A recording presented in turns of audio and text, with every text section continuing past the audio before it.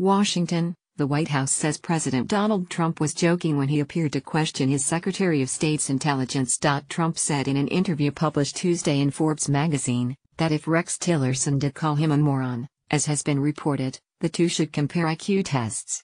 "And I can tell you who is going to win," Trump added. White House Press Secretary Sarah Huckabee Sanders told reporters Tuesday that the president never implied that the Secretary of State was not incredibly intelligent.